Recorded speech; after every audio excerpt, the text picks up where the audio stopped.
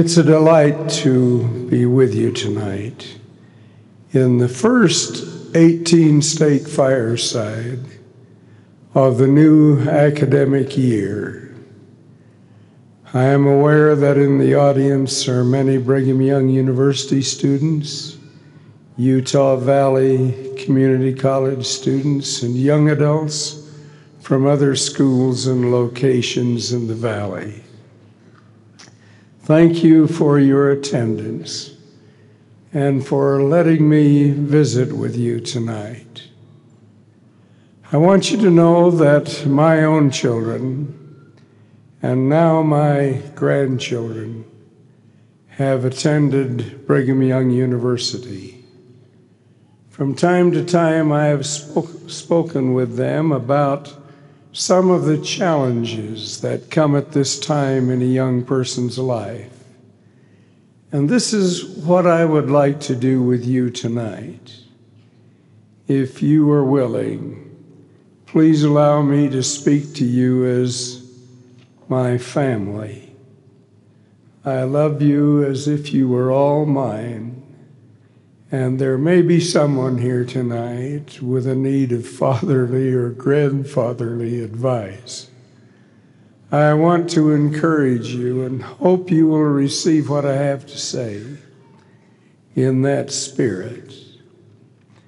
Let me begin with a well-known verse from the Book of Mormon about the young and valiant Captain Moroni. It was said of him, if all men had been and were and ever would be like unto Moroni, behold, the very powers of hell would have been shaken forever. Yea, the devil would never have power over the hearts of the children of men. What a compliment to a famous and powerful man. I can't imagine a finer tribute from one man to another. 2 verses later is a statement about Helaman and his brethren, who played a less conspicuous role than Moroni. And that the verse reads, now behold, Helaman and his brother were no less serviceable unto the people than was Moroni. In other words, even though Helaman was not as noticeable or conspicuous as Moroni, he was as serviceable. That is, he was as helpful or useful as Moroni. Obviously, we could profit greatly by studying the life of Captain Moroni. He is an example of faith, service, dedication, commitment, and many other godly attributes. I could spend all of the brief time we have tonight speaking of this magnificent man, but instead, I have chosen to focus on those who are not seen in the limelight or receive the attention of the world, yet are no less serviceable, as the scripture phrases it. Unless I miss my guess, some of you are going to feel a little lost this coming year, perhaps a little lonely and forgotten. That may be especially true of the freshmen, or maybe those just back from missions, or those facing other changes in their patterns of life. Not everyone at school is going to be the student body president, or the Relief Society president, or the teacher of the elders quorum. Not all of you are going to be like Moroni, catching the acclaim of your colleagues all day, every day. No, Most will be quiet, relatively unknown folks who come and go and do their work without fanfare. To those of you who may find that lonely or frightening or just unspectacular, I say to you, are no less serviceable than the most spectacular of your associates. You too are part of God's army. I know none of you thinks about such things as you eagerly lock yourselves in the library for solid study. But I am told the football season is upon us. Furthermore, I am told that we have a talented young quarterback. I said I was going to be your grandfather tonight, but that doesn't mean that I don't read the sports page. However, in light of tonight's message, I am reminded of the contribution of each and every player to the success of any team. Understandably enough, the quarterback is often given more attention and media coverage than the other players. But his skill, learning, and efforts would be of little value if the other players did not do their share and play their part. Imagine what would happen if on each play of the game, the guard or one of the other offensive linemen walked off the field or laid down on the job or gave up his effort to protect the quarterback. What if the rest of the team decided not to put forth their very best effort? The answer, of course, is obvious. The quarterback could contribute nothing to the success of the team. Like the offensive linemen and the other unsung heroes on the football team, most of us, including most of you, may spend much of our life in giving service in relative obscurity. Consider the profound service of a mother or a father, what they give in the quiet anonymity of a worthy Latter-day Saint home. Think of the gospel doctrine teachers and the primary choristers and the scoutmasters and Relief Society visiting teachers who serve and bless millions, but whose names will never be publicly applauded or featured in the nation's media.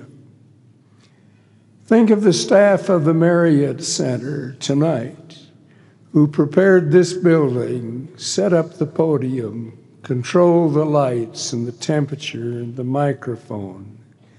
It is a massive undertaking by scores of people whose names you don't even know and who get little public praise.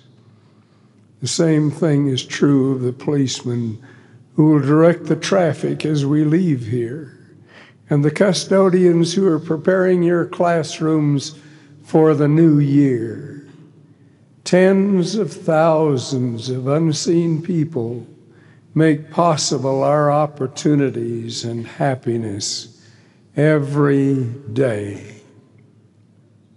As the scriptures state, they too are no less serviceable than those whose lives are on the front page of life's newspapers.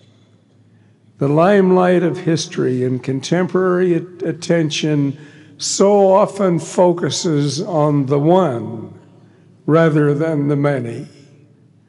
Individuals are frequently singled out from their peers and elevated as heroes. I acknowledge that this kind of attention is one way to identify that which the people admire or hold to be of some value. But sometimes that recognition is not deserved or may even celebrate the wrong values. This presents us with the challenge to choose wisely our heroes and examples, while also giving thanks for those legions of friends and citizens who are not so famous, but who are no less serviceable than the Moronis of our lives. Perhaps you could consider with me some interesting people from the Scriptures who did not receive the limelight of attention, but who, through the long lens of history, have proven themselves to be truly heroic. Many who read the story of the great prophet Nephi almost completely miss another valiant son of Lehi, whose name was Sam. Nephi is one of the most famous figures in the entire Book of Mormon, but Sam's name is mentioned only 10 times in the Scriptures. When Lehi counseled and blessed his posterity, he said to Sam, "Blessed art thou, Sam, and thy seed, for thou shalt inherit the land like unto thy brother Nephi. And thy seed shall be numbered with his seed, and thou shalt be even like unto thy brother, and thy seed like unto his seed. And thou shalt be blessed in all of thy days." The role of Sam was basically one of supporting and assisting his more acclaimed younger brother, and he ultimately received all the blessings promised to Nephi and his posterity. Nothing promised to Nephi was withheld from the faithful Sam, yet we know very little of the details of his service and contribution. He was almost an unknown in life, but he is obviously a triumphant leader and victor in the annals of eternity. Many make their contributions in unsung ways. Ishmael traveled with the family of Nephi at great personal sacrifice. The Scriptures say suffering much affliction, hunger, thirst, and fatigue. Then in the midst of all these afflictions, he perished in the wilderness. Few of us can even begin to understand the sacrifice of such a man in these primitive times and conditions.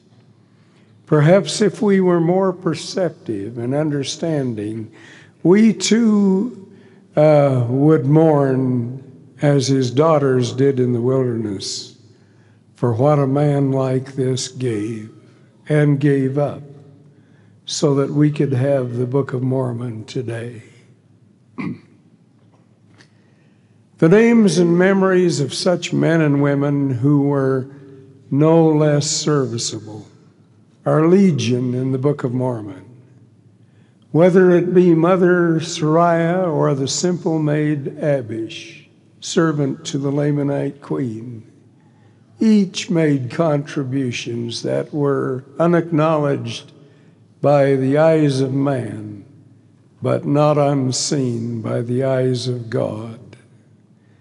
Mosiah, king over the land of Zarahemla, and father of the famous King Benjamin, has only 12 verses of Scripture dealing with his life.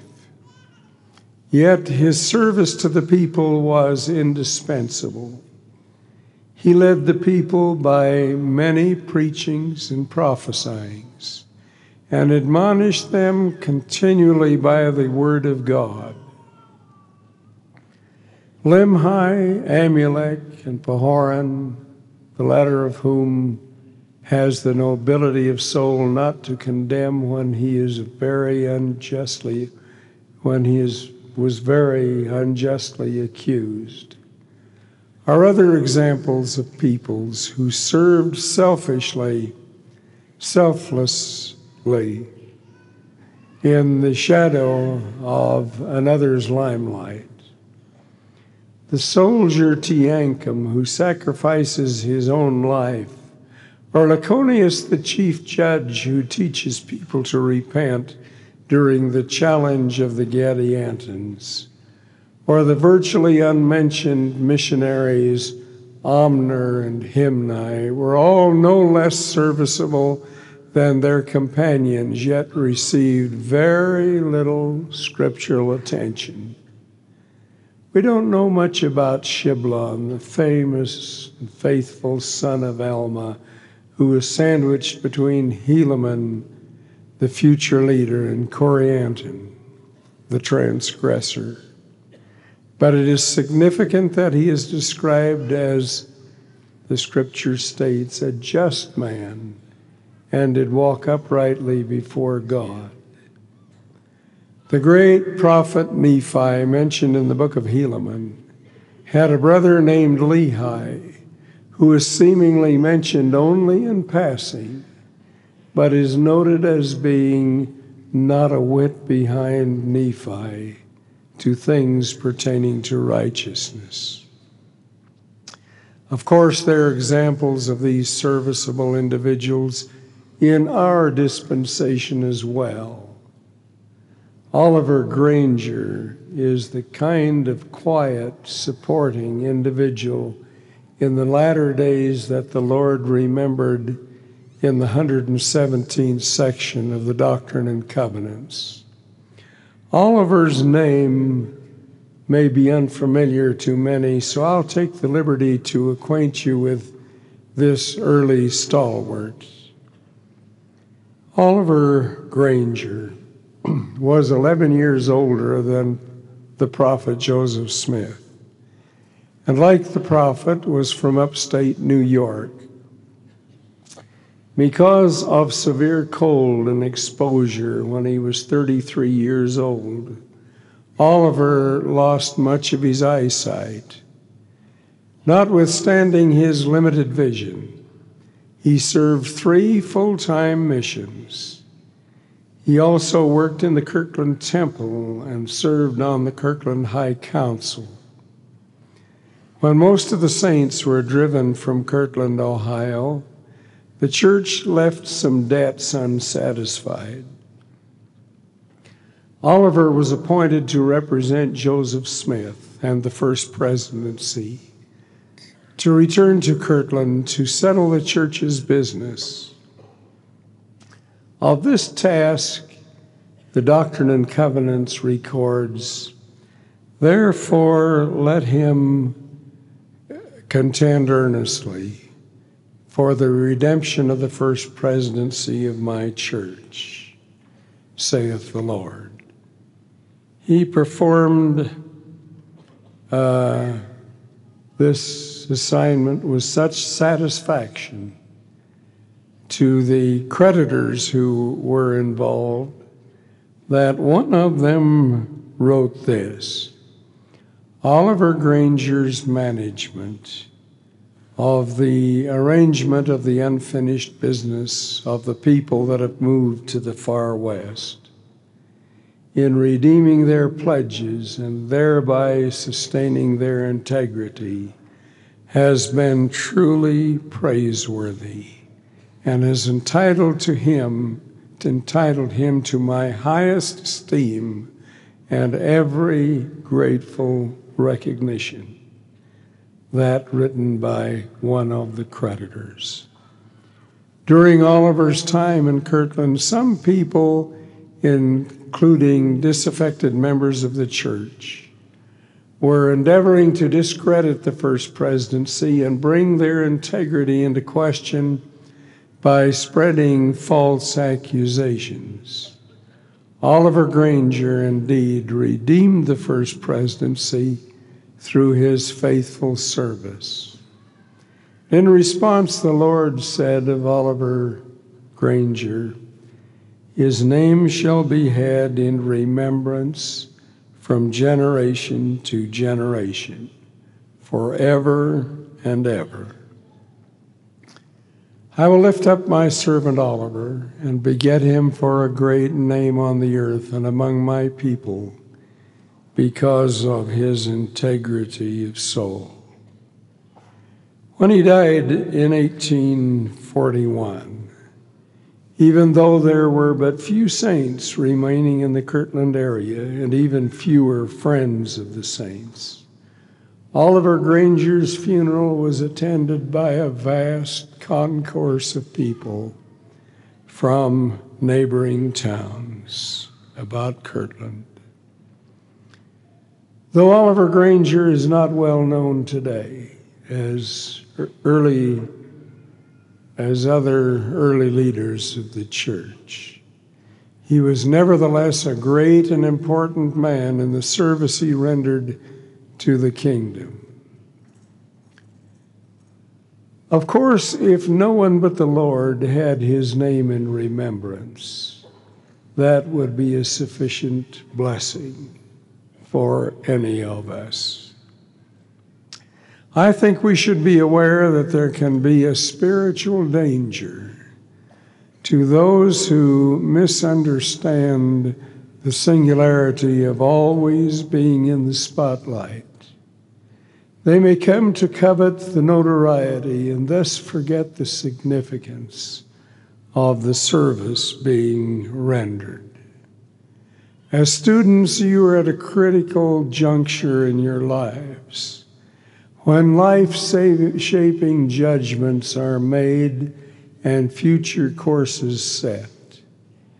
You must not allow yourselves to focus on the fleeting light of popularity or substitute that attractive glow for the substance of true but often anonymous labor that brings the attention of God, even if it does not get coverage on the 6 o'clock news. In fact, applause and attention can become the spiritual Achilles heels of even the most gifted among us. If the limelight of popularity should fall on you during some time in your life, it might be well for you to follow the example of those in the Scriptures who received notoriety and fame. Nephi is one of the great examples. After all he accomplished traveling in the wilderness with his family, his attitude was still fixed on the things that matter most. This is what he said: "And when I desire to rejoice, my heart groaneth because of my sins.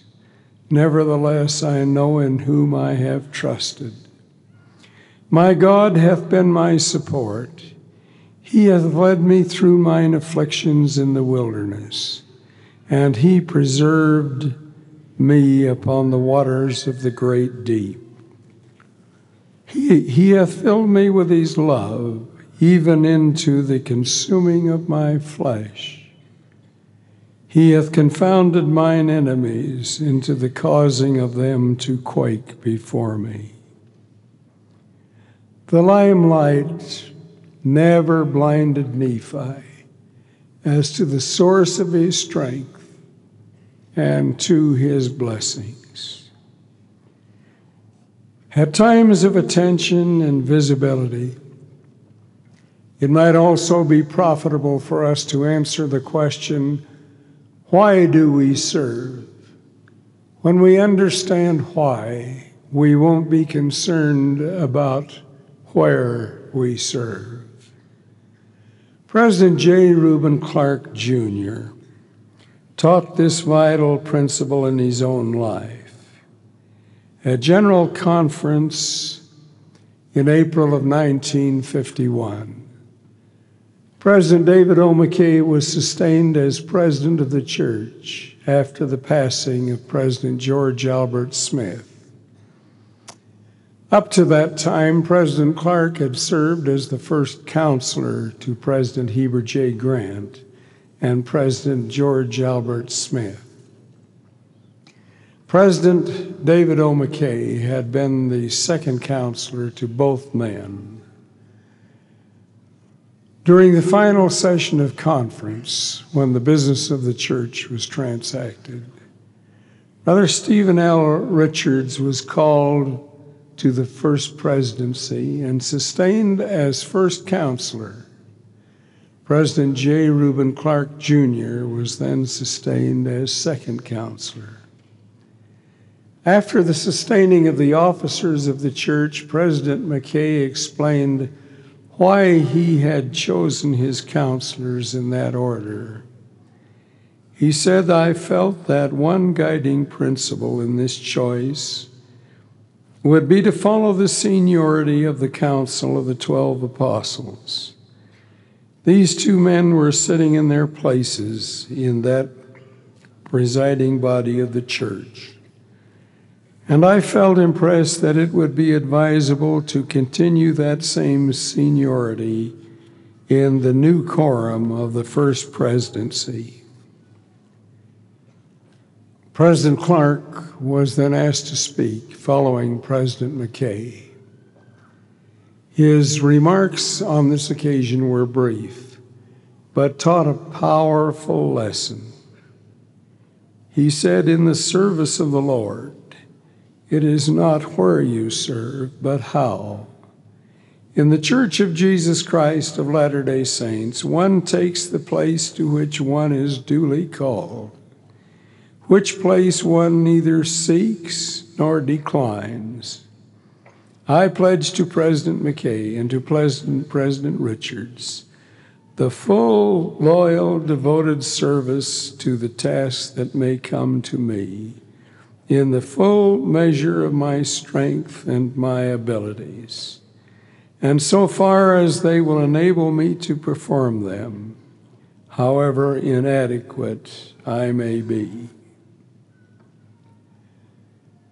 The lesson that President Clark taught is expressed in another way in this poem by Meade McGuire that has been repeated many times and of which you are familiar.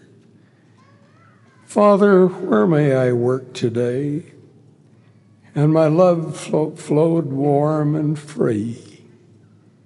Then he pointed out a tiny spot and said, "Tend that for me." I answered quickly, "Oh no, not that. Why, no one would ever see, no matter how well my work was done, not that little place for me." And the word he spoke, it was not stern. He answered me tenderly, "Ah, little one, search that heart of thine. Art thou working for them or for me?" Nazareth was a little place, and so was Galilee.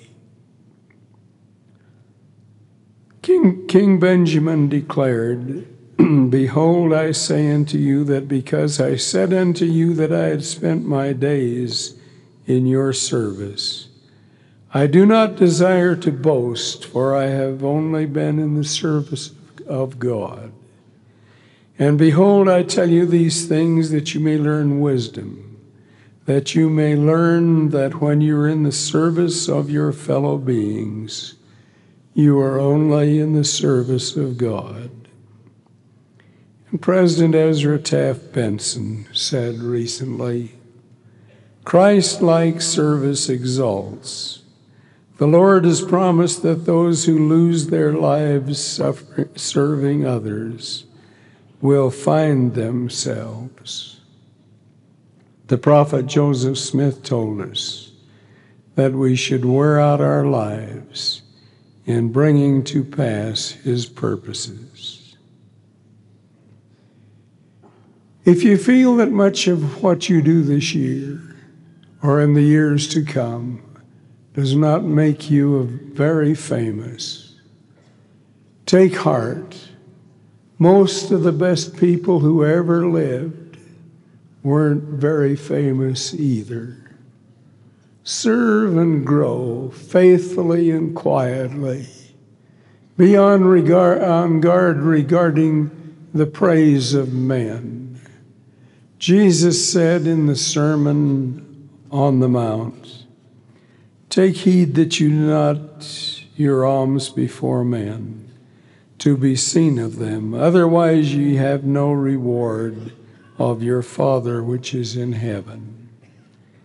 Therefore, when thou doest thine alms, do not sound a trumpet before me, as the hypocrites do in the synagogues and in the streets, that they may have the glory of men. Verily I say unto you, they have their reward. But when thou doest alms, let not thy left hand know what thy right hand doeth. Take thine alms, or that thine alms may be in secret, and the Father which seeth in secret himself shall reward thee openly." May our Father in heaven so reward you this new school year, and always in your lives. I pray in the name of Jesus Christ. Amen.